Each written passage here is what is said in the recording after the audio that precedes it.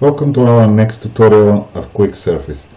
In this tutorial we will learn how to use the pattern command and create a repeatable object. If we take a look at this scan, we see that there are elements like this one which are actually repeated.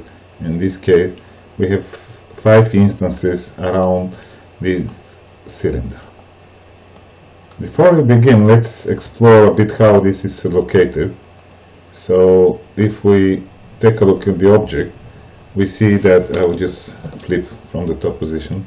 We see that the center of the axis, the world coordinate system, is actually not going through this cylinder where we need to have this repeatable object. So that's why, for this reason, we have something which we call the small cylinder, which we created here, and it's parallel to the, in this case, to the y-axis.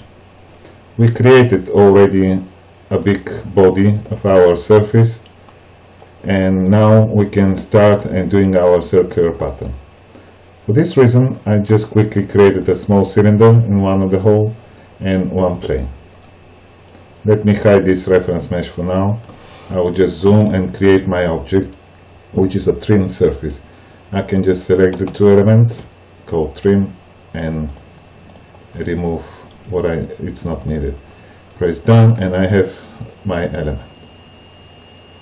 So now I can go select my element and call pattern circular pattern.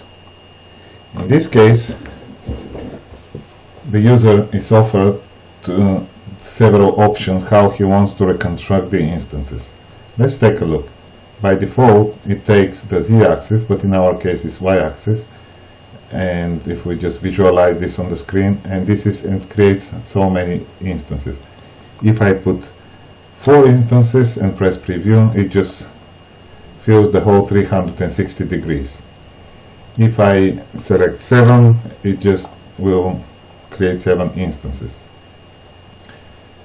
In some cases we may need not to create the full 360 degrees pattern, so that's why we can customize this. Let's try to make 180. In this example, what happens is that the software takes the angle we want to fill, which in our case is 180, divides by 7 and fills this with the instances. Because the software doesn't know in which side this should be, so the user has an option to flip the rotation. So instead on this side, he can just create the instances on the other side. This command, flip rotation, is only applicable if we have an angle which is different from 360 degrees. So if, as we see on the screen now, this is rotated around the y-axis, but this is not what we want. So that's why we can select the axis drop-down list and pick the axis of any other cylinder. In our case, the job will be done if we select the small cylinder. And in our case, we only have 5 instances. I just press preview and then I press OK. So now we have, I'll just turn this off, we have all the elements positioned where we need them to be. Again, we can just select the circular pattern. I can select my body, right click and start trimming. I can just remove the surfaces which are not needed.